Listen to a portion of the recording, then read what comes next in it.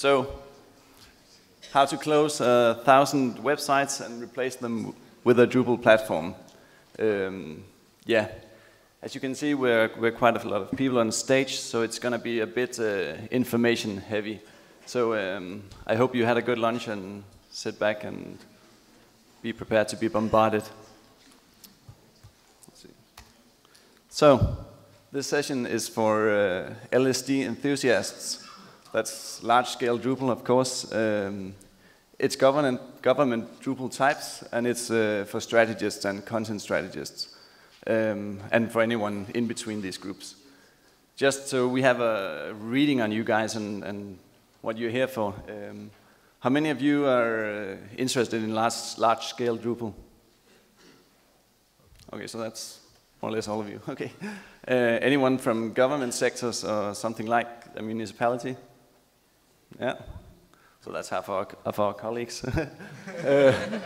And any strategists, content strategists among us? There's a few as well. Great. So, what's on the agenda? We'll do a small presentation of who we are as individuals and, of course, as the municipality of Copenhagen, and as well a small mention of pro people. Then why we're doing this and how we did it, and we'll use some examples from our current project, our big intranet. And then finally, of course, we'll look a bit into the results. So, yeah, I'm the guy on the top left. I work as a digital strategist. I've been responsible for the intranet, and I'm working a lot with Drupal, and I've been doing it for almost 3 years now, I guess. Yeah. Hi, I'm Kaja. I work also with the overall strategy for our platform, and today I will focus on the content strategy part that not so many of you are interested in, but I'll tell you anyway why it's important. I've worked with Drupal since Drupal 5, so I think that makes 5 or 6 years now. Please applaud the lady, she's pregnant and she's here. Hello there, my name is Roman Yodonov. I'm from ProPeople. I'm leading the Drupal operation in the Bulgarian office of ProPeople. I've been doing Drupal for 5 years now, and I'm intensively doing performance optimization, infrastructures, and basically creating a really crazy technical projects. Thank you.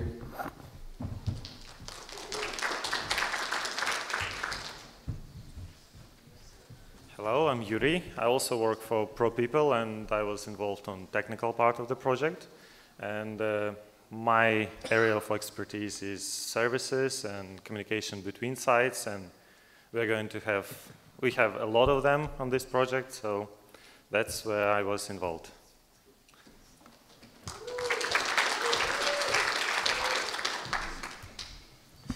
So, a bit about Copenhagen municipality. We might refer to it as KKs a few times. It's a Danish abbreviation, so bear with us. Yeah, we're 550,000 inhabitants in the city. We're a green city. We've got 650,000 bicycles. Over the next 10 years, we're guessing that we'll be around, or it's estimated that we'll be another 100,000 inhabitants in the city. This is not only for Copenhagen, of course, but Danes are considered the happiest population in the world for the last 3 years running. Let's see how that keeps on going. And that, despite the big tax rate, as most of you probably know about already. And that's, of course, also interesting if you're working in Copenhagen and you notice that there'll be another 100,000 inhabitants. That's going to be some good projects. In the municipality, we've got around 40,000 employees, depending on how you look at it. And they're organized into 7 distinct administrative branches. They each have their own mayor. I'll show you a small chart later. So, here's where it gets interesting. This is our IT facts. We've got at least plus 1,000 websites related to Copenhagen city. one way or the other. For those 1,000 sites, we've got at least 500 editors, maybe even more. Not everyone is registered. And considering we have 1,000 websites, we have 500 editors, and we have a lot of hosting, of course, that means we have a web budget that we are estimating goes above at least 10 million euros per year. And on top of that, to make things even more confusing, there's 1,400 different IT systems. Among those, there's like 17 time logging systems, probably even more. We don't have the exact numbers on these. We've got 70 system maintainers. Those are the guys that work with the systems on a day-to-day basis. And yeah, we've got XX IT budget. It's not even, it's not an easy task to calculate this, and we haven't done it.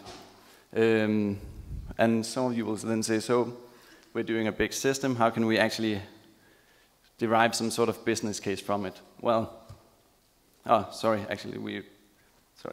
just a quick, we introduced this slide a bit late. This is ProPeople, of course, we have to mention them. They're great guys, and they're the IT partner of our project. So yeah, why did we do it? As I just tried to mention, it wasn't because we have a big business case for this. I'll read this quote, it's good. Organizational anarchies are organizations characterized by problematic preferences, unclear technology, and fluid presentation. Such organizations can be viewed for some purposes as collections of choices looking for problems, issues and feelings looking for decisions situations in which they might be aired, solutions looking for issues to which there might be an answer, and decision makers looking for work. So yeah, this is the garbage can model, and it sort of underlines that we didn't have this sort of distinct reason for doing the system. If you look at it from a business perspective, this is one version. The second version is this one. We've got at least 250 Sitecore sites. We've got 21 Drupal sites at the moment. That's growing quite a lot, of course. We've got 11 Plone sites, 44 WordPress sites, at least 200 homegrown unidentifiable systems. We don't even know what they're built on. And then, yeah, the rest of the numbers are all the other systems, you know. So if there's Synchron, there's Dynamic Web, Joomla, SharePoint, Typo3, Oracle. I'm guessing if you can name it, it's in there somewhere. Yeah, and that's, of course, that translates into a hell of a CMS frenzy. And for a big organization like ours, that's more or less, that's impossible to maintain. That's not only from a server perspective, that could be from a support perspective. Yeah, anything you can think of, it's complicated. And that, of course, translates into a huge overhead. So we are overspending on stuff we shouldn't be spending on. And it also, of course, if you look from a developer perspective, it means that we're doing the same integration to our Active Directory maybe 100 times. That's expensive. So why we did it version 3? Well, some of our sites are really old. This is our now buried internet, or what remains of it. As you can see, it's it's old. So why did we do this in actual fact, or the summary? It was, of course, with this goal in mind that we wanted to enhance and improve our whole ecosystem of web. That means we want better maintainability. We, of course, want reusability. We don't want to do the same thing again and again and again. Scalability, of course. We know we're going to expand. We need bigger and bigger solutions for some things, at least. We want to standardize stuff that makes it easier for us to support.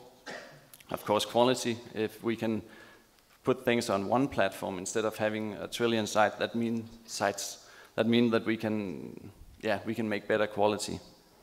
And yeah, of course, we're a political organization, so if we can leverage any form of economy from scale, that's, of course, yeah, that's an obvious benefit. So why Drupal? You guys can probably give us a lot of better reasons than these, but Drupal is a great system for what we're doing. The major decision point in Copenhagen was actually if you look at it now, probably mostly that it's open source. And of course that there's a big and a huge community, all of us here. But it's not a glorified sort of, okay, Drupal is better than everything else in this term. So, starting to build this platform, we set about some mantras for ourselves. How can we do this the best way? One is, close more websites and applications than deploying a new ones. If you think about 1,000 websites, you know there's going to be a lot of redundant and old and useless information out there, and we want to kill this off. We want to replace 3 solutions with one solution that has better quality, basically. Second mantra, we want simple, scalable structures instead of meeting specialized needs. This is, of course, quite difficult when we're working with politicians and in political institutions. Scalability is not sexy, and so is structure. They're quite boring. Politicians want good magic. They want to see some fancy websites, and they don't really care if there's any sort of reuse, unless, of course, they get the obvious sort of question, do you care? Yeah, but they don't. So, the final one. We wanted to use existing contrib modules and contribute patches instead of creating our own ecosystem of modules and functionality. This is historically what we've done in a big organization like Copenhagen. We've used the image of a duck pond. For the Danes among you, you know what this means. This is sort of a Danish way of looking at the world, or not looking at the world, I should say. Instead of taking part of a community, we have a tendency to maybe say we are so big that we can do things ourselves. We wanted to try and kill off this way of looking at IT and web, at least in the Drupal web department. And of course, this also gives us some obvious benefits. So we're not dependent on solely one person in our organization who did one module 10 years ago or a specific vendor. So we had some challenges, of course. When we started this project 2 years ago, 1.5 years ago, there was no clear-cut strategy on web whatsoever. We still don't have a web browser strategy, so it's not a thing that just builds itself. Another challenge, we've chosen a system that needs that works best, at least on a LAMP setup. Had no LAMP setup experience whatsoever. And of course, as I mentioned earlier, we're a political organization.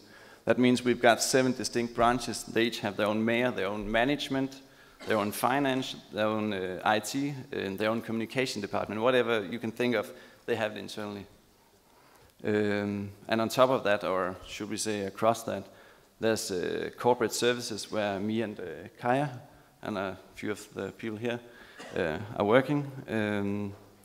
We should try to be sort of politically independent, so our challenge is to sort of navigate these 7 distinct political structures which have their own goals for what they want to do with IT. So, this famed platform that we're doing, what is that? We want reusability, so it means we want to look at user administration and access as a part of a platform. This is not something we want to reinvent and do again and again and again. Same thing goes for UX, information architecture and design, of course. We don't need to start a new branding project each time we do a new website. Content strategy, we want to be able to share content. Of course, a code base. Let's not do another Active Directory integration again if we can avoid it. And of course, infrastructure. So, to accomplish this, we tried to set up a timeline for how we'll approach this, because there's a lot of things in there we need to solve when we're doing a platform. And as you can see, it goes on until sometime 2015, and it'll probably go on forever. But the point of this being that we're a political organization where people want magic. They don't want to build a platform. So we have to finance our long-term goals, the platform strategy, from the individual projects. So if you take a look at the chunk between 13 and 14, you can see that we're doing KK Intra, that's our intranet. We're doing some self-service, internal self-service programs. a my page or page to see some basic user information for you as an employee, our directory, and a few other things. And that then, if we go down to the bottom half, our platform, it translates into some solutions that we can reuse for new projects. So we, at this point in time, we now have our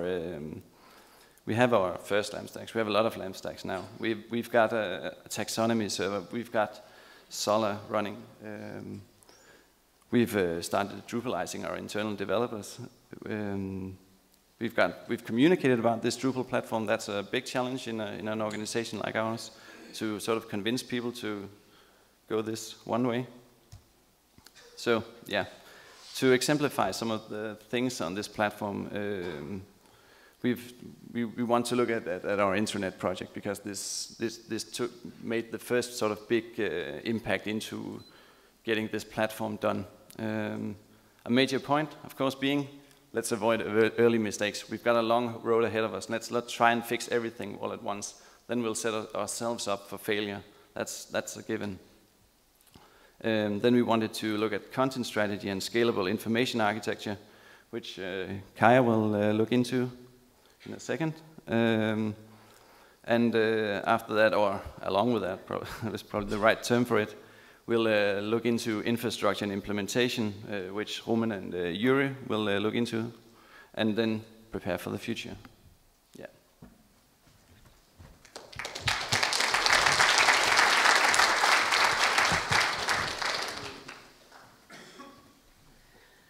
Yeah, so I'll tell you a little bit about how we think about content and content strategy as an important element in a platform strategy, as a unmissable element in a platform strategy. And we have this, one of the first things I want to show you is this model, and it might be a little hard to see it from afar, so I'll explain what it means. It's a matrix of all the content channels that we are trying to incorporate into the platform. It's a matrix of the 1,000 sites that exists, and the probably, hopefully, only 300 that will exist in the future. So what the axes mean are, on the vertical side, on the vertical one means there's broad websites. That means they have broad target audiences, they have a lot of content, they have broad goals, and on the other end is focused and specific websites with either a more narrow target audience or a very narrow theme focus. On the other axis is, in one end, the internally directed websites. Those are directed at employees, and on the right side is externally citizen-directed websites. So to give a few examples of what's inside that matrix is on a very broad portal-like website directed at citizens is our main portal for the municipality, where citizens go to find service and business goes to find service and information. And as examples of more focused websites would be institutions like kindergarten websites, campaigns like Bike Mall in the city, or specialized long-term websites like open data websites, or websites telling you about parking in Copenhagen or whatever. Specialized narrow focus. On the internally directed websites that are sort of focused would be online employee magazines, institutions with login for citizens, like for parents, and specialized smaller websites for small units of employees. And on the broad side, employee directed is our internet project. Obviously, it's not one website. That's important to mention. It's, I think, now 13 websites, because we have this decentralized structure of administrations. We ended up deciding it was better to have a number of websites, so there would be a certain independence to each of the administrations. Yeah. So the goals of looking at content would be for us to focus time and resources for editors. Because with the mess of websites we had now, editors had to learn a lot of CMSs, They had to log in maybe somewhere between 2 and 15 places to edit content. There was a lot of duplicate content around. So we wanted to get rid of that by enhancing more sharing and reusing of content, by making it possible to publish to many channels, by having a coherent UI for editors, to separate form and content. I'll show you why in a second. And to make this work across the platform, which means across the landscape of websites that we plan to have. This is our starting point for solving these problems, the internet that we have now replaced. It was basically 2 content types, articles and news. It had a very advanced, well, not advanced, but a WYSIWYG editor with a lot of freedom and tables to do the layouts. So every page would look different.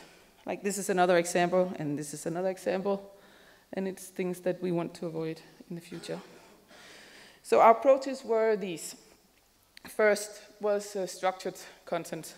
I think that probably everyone here knows why it's important and has heard this song a lot. We worked with it in this way that we learned ourselves how to love spreadsheets.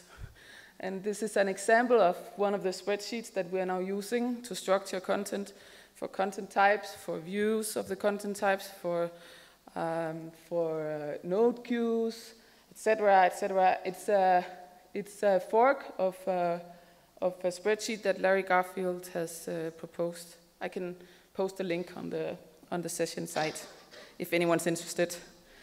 So the consequence of working with that structured content is that for most editors, this is what they will see mainly. The node edit forms with a very minimal WYSIWYG. But some editors will not. We'll have like coordinating editors on some websites. They will need to be able to assemble pages in a more advanced way. So we have chosen a strategy where we have tried to find a somewhat clear-cut assembly model, which is based on panels and the panels in-place editor, where editors are able to assemble views, and they can also put in more custom content, which we base on fieldable panel panes, so that they're still structurable and we can find them for other views later, etc., etc. It's an approach that's very much inspired by this distribution called Panoply that we like very much, but we have our own version of it, which is a little bit simpler, we think. This is what the editors see when they assemble pages. I think that everybody knows that if you don't put restrictions to the amount of panes that editors can use, the system and the modules you use will output, I don't know, 200 plus panes that can be used, and it's very confusing. So we've narrowed it down to the ones that actually editors need to use. The fourth approach we had was to support in our internet project models of sharing and reusing content. This is one first attempt of that, which is the option for editors to publish news, important news across these 13 internet sites. So news that's important to more than one administration can be published without having to copy and republish, etc. This is another exploration we've done into reusing and sharing content. It's a pull. The first one was sort of a push model. You can push content out. This is a pull model. You can import. This is search results where editors can use the import button, the blue one in the middle, to import content from other websites. And the main fields of that content, those content types, will be synced when it's edited on the mother site, the first site it was on. So the fifth approach we had was to learn editors to love taxonomies, which is, if anyone's done what we're working on, moving editors from a hierarchy-based CMS and into a taxonomy-based CMS, something that's very hard. Editors always ask, but what's the use of this? Why do I have to use all these taxonomies? So we developed, well, Rumen developed this very nice pane that lets editors assemble views it's, for me, it was sort of inspired by what was called simple views in Drupal 6, that you scrape off all the unnecessary, very technical, difficult configurations in views, and you make a very simple way of assembling views. They can choose content types and taxonomies, and they love it. It was a surprise to us too, but they really like it, and they say things like, I understand now why I have to use taxonomies. How am I doing on time? Okay. Okay, good. Next phase, lessons learned from this content work. The first lesson learned is that we need to extend the number of specialized content types. We have now, I think, around 10, but we need to extend it with even more, because if we need the editors to not edit too much in the WYSIWYG, we need to give them options to display and show content of very different types. So that's one, and what we specifically learned from the internet was that we hated tables because we didn't want the editors to do layouts and tables in the WYSIWYG. But we didn't actually see that they used tables also for sensible things, like custom lists of who to contact and what newspapers were around for specific targets. So that's just one example. Another lesson we learned is that even simple assembly models like panels with the in-place editor and very narrowed focus can be misused. I'll show you an example. Creatively, I'll give him, it's creative. But he you can see in the right column, du er her, it means you are here. And it's an editor who used the in-place editor to create a fake breadcrumb because he missed it so much, the hierarchy of his old site.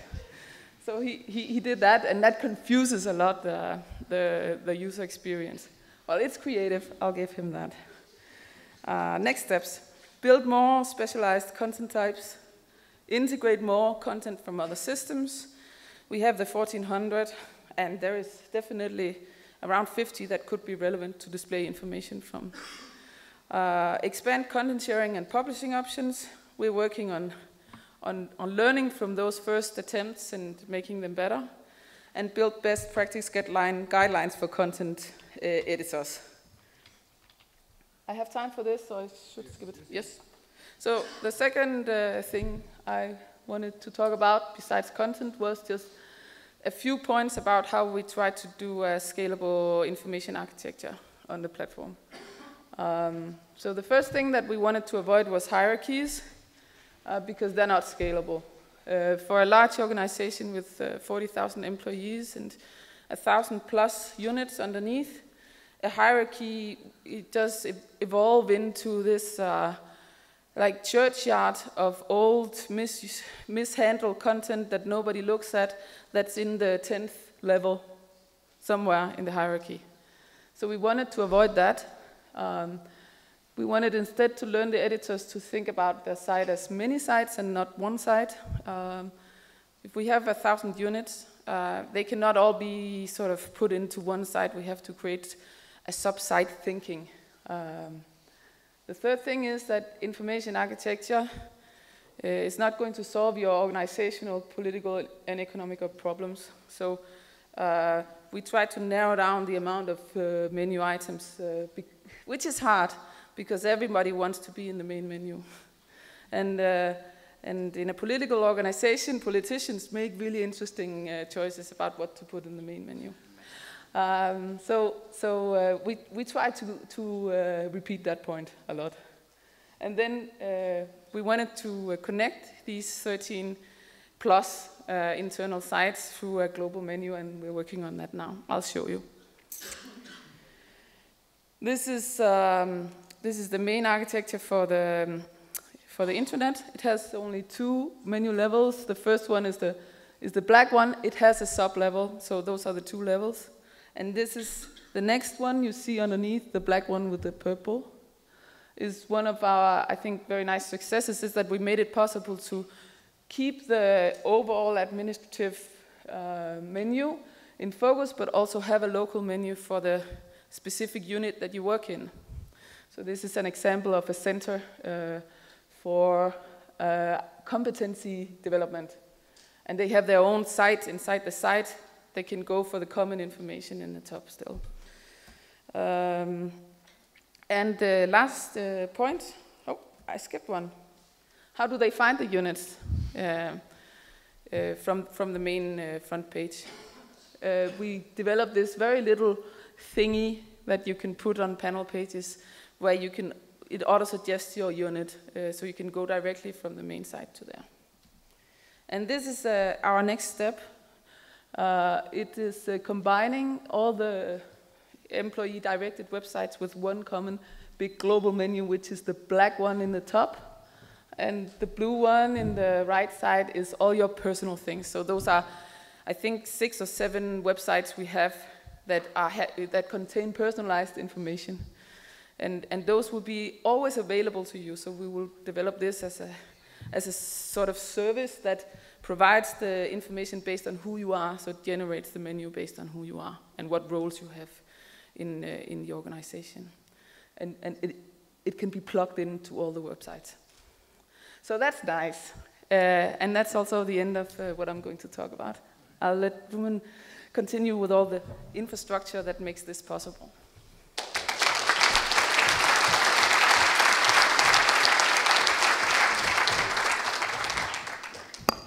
Hi.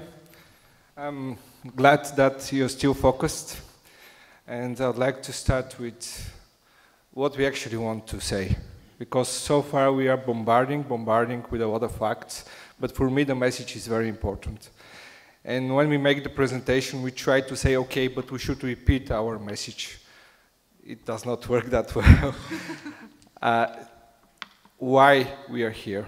We are here to encourage you to adopt Drupal in a large organization. And we are here to encourage you to do it and to show you how we did it, because we consider this as a great success. And it's possible because of you guys. It's possible because of the community, because the community is the most valuable feature in the system. I'll show later on, but we use community and we gave back to the community after this project. But having the community will give you a power that no other system available can actually do it. So please feel encouraged, and I really hope that after the session you'll go and say, yes, the big project can be done in Drupal and it's fun, and it's a great thing.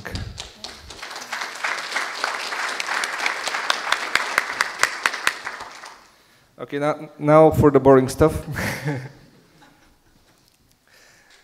Infrastructure, as you see, in an organization that have not been adopted the LAMP stack so far, the infrastructure was really tough thing. And basically, what is IT infrastructure? The IT infrastructure is a combination of hardware, software, services, and rules that ensure smooth operation. Creating a really solid environment, it's much more harder task than just creating a bunch of websites. And basically, it's where it succeeded or failed. So let's start by defining the requirements for the municipality of Copenhagen infrastructure.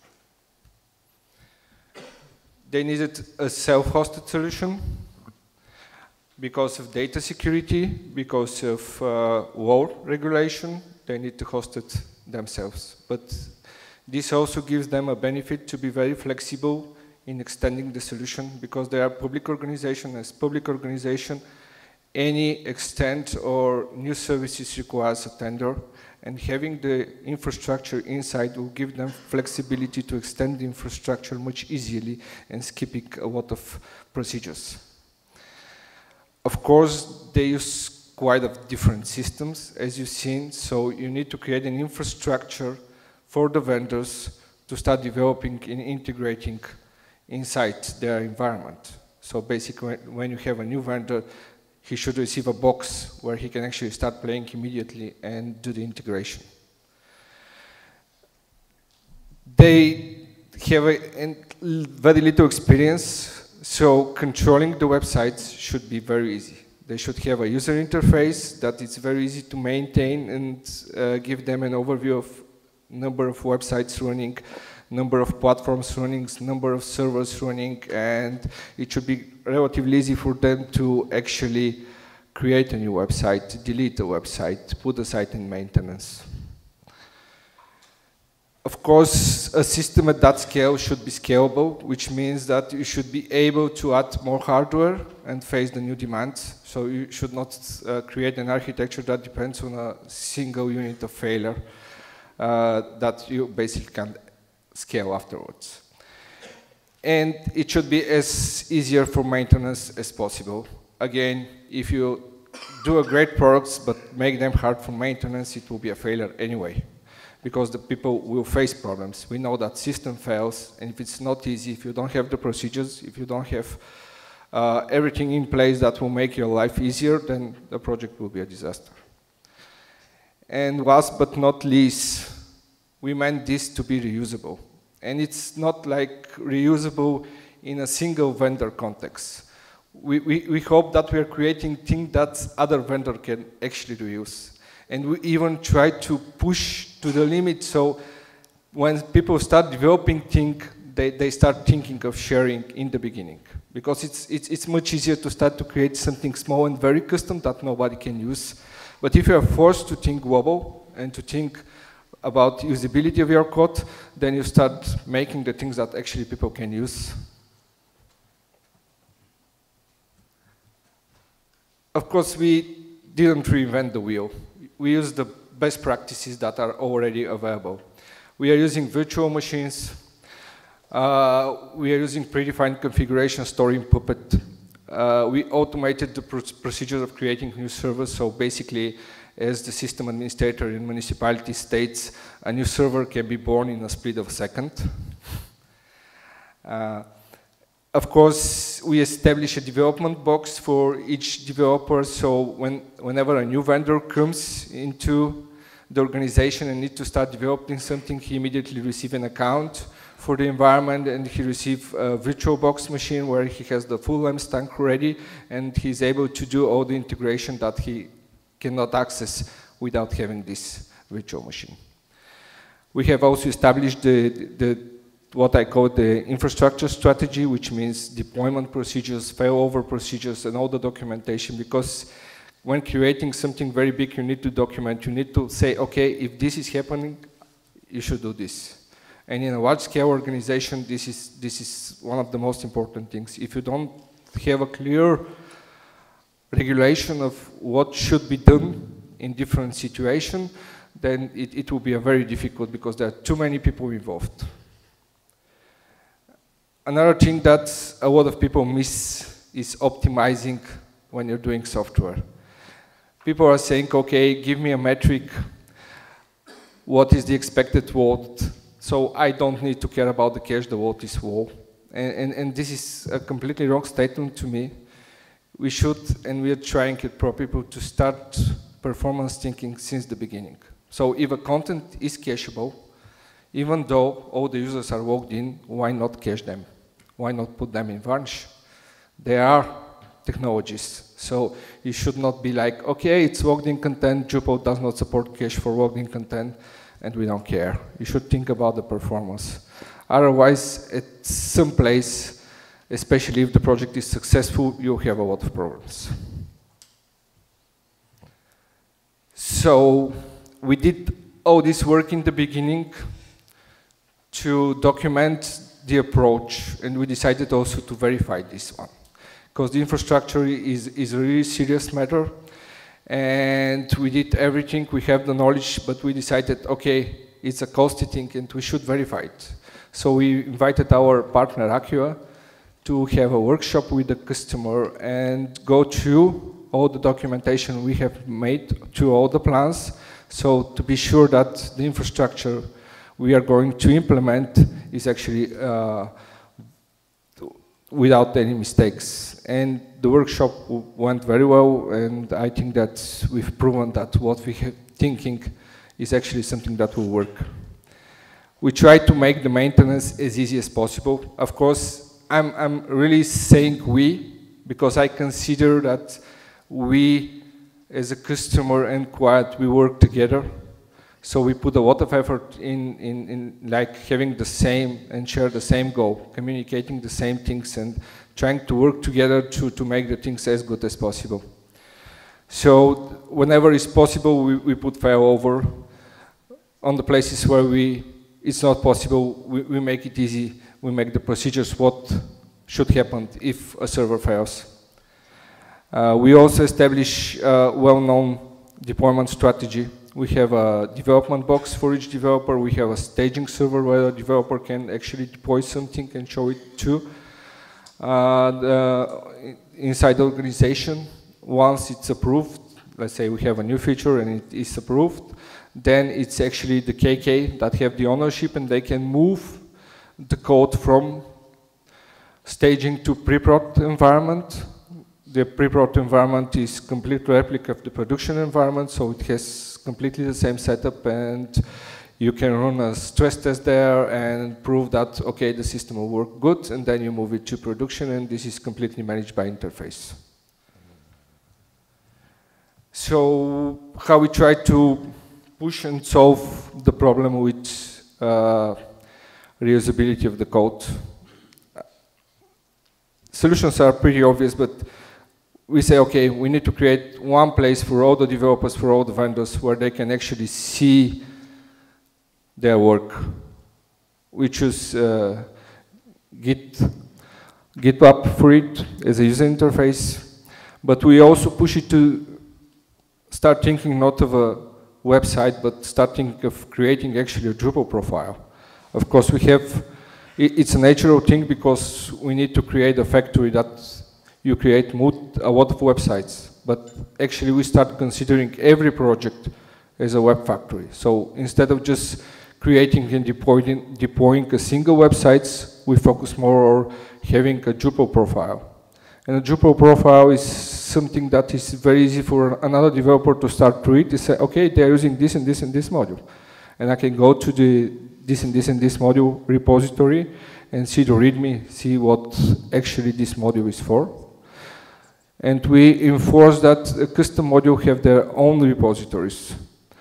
Because if you like combine everything into one repository, people start thinking of the components as part of the whole. But if you enforce and says, okay, but this module should live outside, they start thinking, okay, how I can actually make it so it works in other environment also. About the interface we choose, of course, we choose something that exists. It's open source and it's completely Nordic. A-Gear is in Nordic mythology god of oceans, and if Drupal is a drop of water, of course the ocean is the biggest holder for Drupal. But why we choose A-Gear beside the name? It actually matches all the requirements. It's open source, there is a community behind it. There are like 40 plus modules developed for A-Gear, and it's very easy for us to extend it.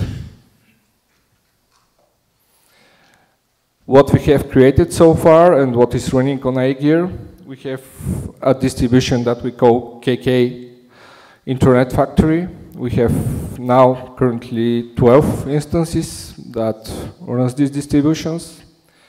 We have one distribution that manages and works as a central file manager. So the editors from all these instances will be able to actually share files and use them. We have one instance that is a taxonomy server for all instances that they can share a taxonomy, which is a very useful thing for searches, for global searches inside the system, because it gives you the same categorization for the content. So it's really good for making searches. We also have a very specific distribution. It's called KK MyPage. That is actually a personalized place for the employees inside municipality where they can see personal details like what's my salary, how many vacation days I have left, when was my last promotion, did I get promoted at all, and stuff like this. So I'll just outline very fast some of the main features of the KK Factory. It has full LDAP support, including SSO, which means that if an employee is logged into the domain on the computer, it's automatically logged in on the website. It has both push and pull content sharing, which means that an editor of a website can choose that this news or article is important, and he can choose on which other websites it can be available. And we have the other mechanism where actually the editor can use a search, find an interesting article, and create a local copy on it. We are using Apache Solr for searches. So we have one Apache Solr instance that indexes all the websites, and it's easy to search across them all. And of course, we have a responsive team. We have created one base team that is supposed to be used for all municipality projects and 2 sub-teams. And now we are going to talk a bit about the migration thing and the services, and I'll invite my colleague Yuri.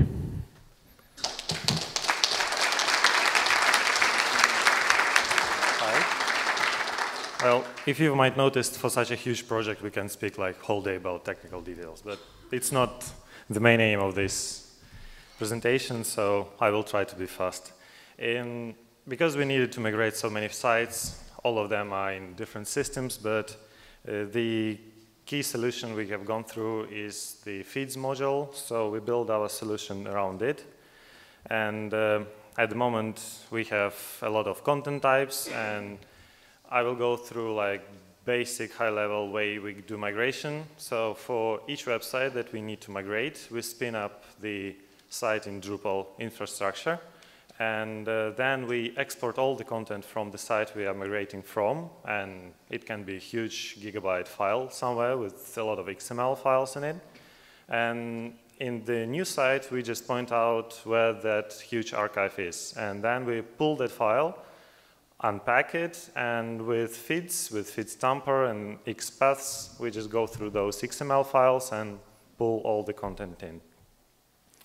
And that has a lot of advantages because it has UI, so theoretically it's possible for even content editors to do that, but of course we involve more technical people in that process. And it works pretty well, and we can possibility to roll back, so we use features a lot on this process. So some statistics, a lot of nodes, terms, files, sites. And another important thing I want to talk about is the infrastructure about the services, because we had to make the sites communicating with each other. As Roman told, that we have special site that is file storage, like central one, and we have taxonomy. And when the sites communicate with each other, they use services a lot. And okay, for the services, for example, I can give you some scenarios. If I upload a file and I want it to be shared between all the sites, I will need to tag it so it's shared, and then this files gets pushed to the file storage, and everyone on the other sites, they can search in the files that are in file storages, and they can say like, oh yes, I want to use that file, and it will be pulled. The same thing comes with the content. So when I upload some content on my local site, it got indexed by Apache Solr, and all other sites have access to the same Solr instance. So they can see like, oh, there's new content there, and if they build some like blocks with lists, they will see that content appearing there. But if they click, they will go to original site. But the idea is also that in terms of sharing, I can say like, oh, I don't want just the title of that nice article. I want, if it's like breaking news or something, I want it to be local. So I can go to that article and I can download it to my local site.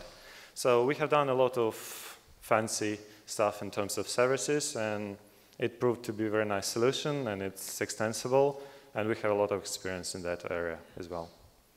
And thanks.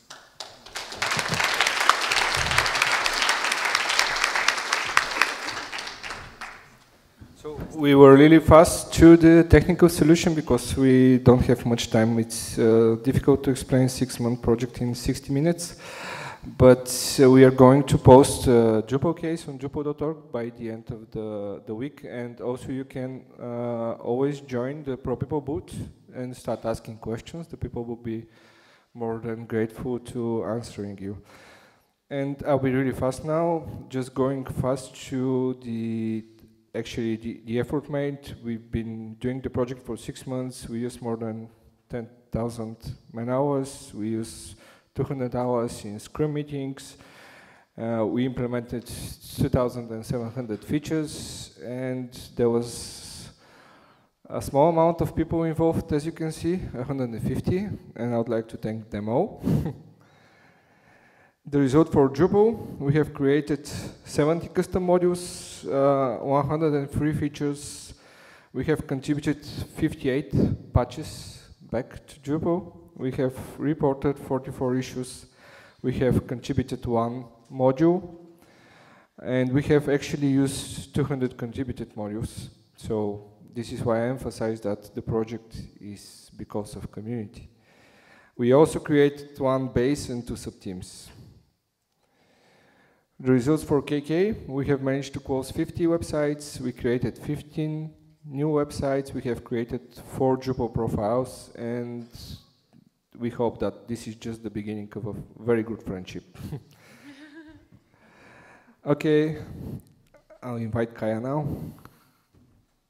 Yeah, so before questions, I'll sum up real quickly what we think is the main themes of doing a successful platform. One is to have connectivity, so it needs to be easy to plug into. And this, I think, is one of the main benefits that we have seen in Drupal, is that it is easy for other systems and other data models to plug into in a meaningful way, that we can work with it afterwards. The second point is that for a platform of this size, you need anchorage and attraction. So you need to make sure to involve users, involve decision makers, involve editors in what they need. This is why we emphasize a lot the content strategy, because it makes the bridge between the infrastructure and the business needs. And the third thing is that we need to create value, and we try to do this in our business model inside the organization. So it's you get a lot from these site factory that you can't get outside of the municipality. We're cheaper now, and we give more than a standard system would give to the editors and the IT managers around the organization. That's what we think we're doing. If you have any questions, you're very welcome to ask them now.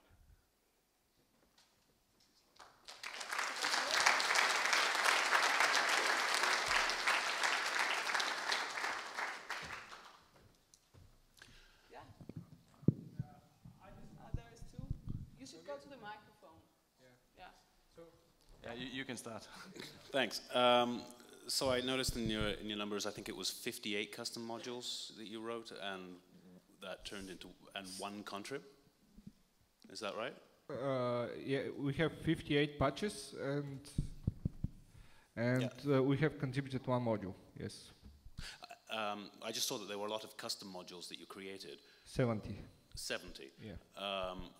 And I'm curious about that ratio. I'm fairly new to the Drupal, to the whole Drupal scene, and my understanding was that a lot of the work that the developers were doing was done as sort of a part of a community project, and good idea, good work would be reusable and wouldn't be wasted. And so maybe I'm a little surprised that out of 70 custom modules, only 1 was contributed back to the community. And my question is, for the other 69 custom modules, was there not a contributed module that someone else could have might have written before that you could have reused?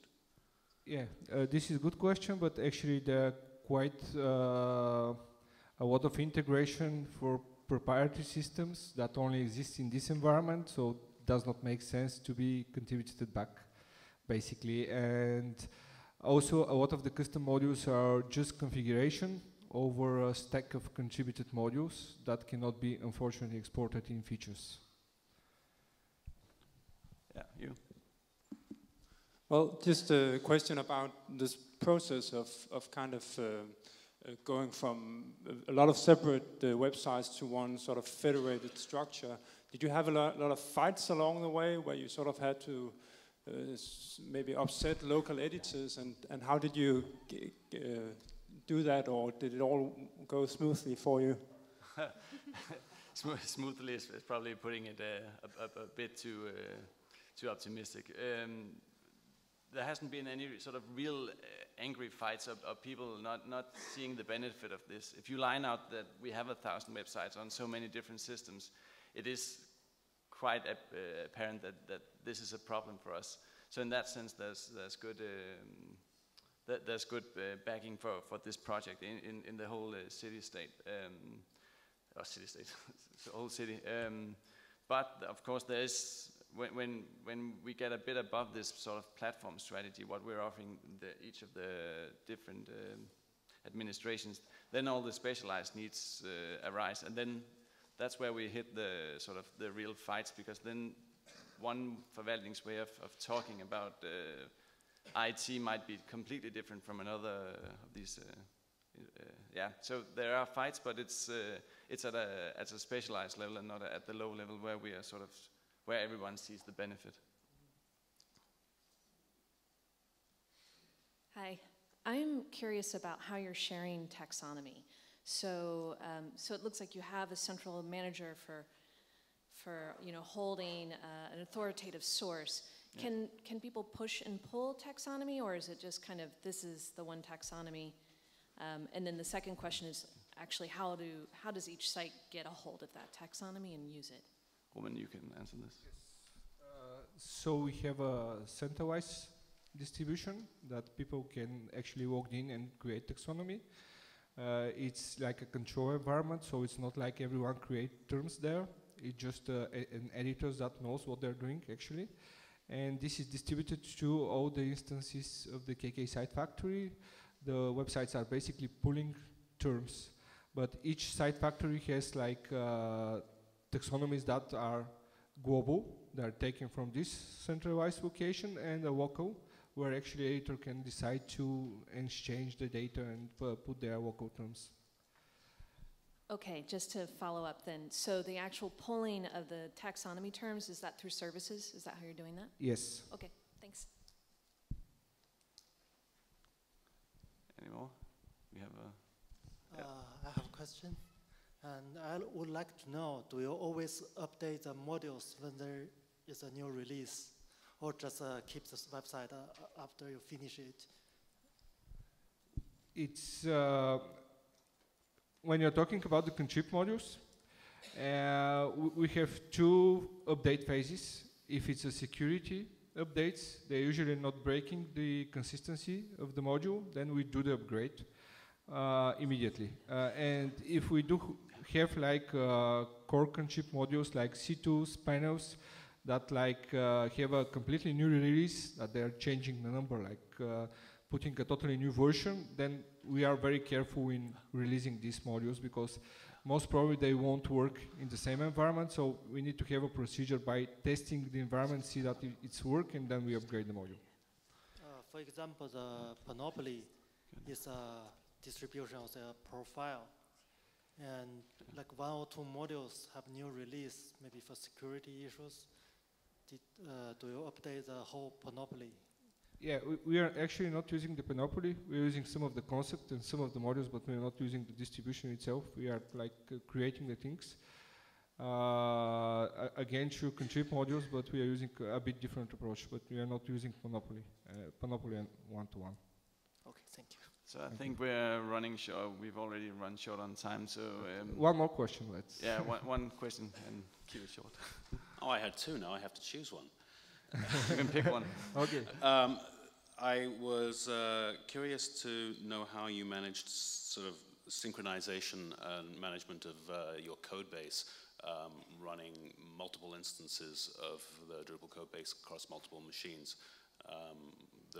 We're using with our multi-site solution, we're doing a cloud-based thing with a single code base, and it seemed easier for us to manage, and I'm wondering whether there are obvious advantages to doing it your way too that we haven't considered. Well, we are using Agear for the purpose. The only difference is that by default, where the Agear use a webpack of servers, it needs to have the same drive, the same code base mounted on all the web servers. But we found out that this is a performance issue because web servers reading a code on a mount drive gives like very bad performance. So instead what we did, we exchanged Agear a bit. So instead of depending on mountain drives, we actually are seeing the code to all the web servers.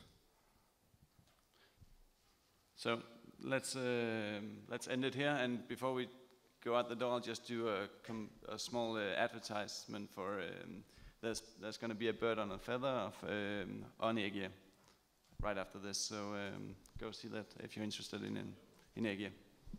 Or you can. Yeah. Thank you.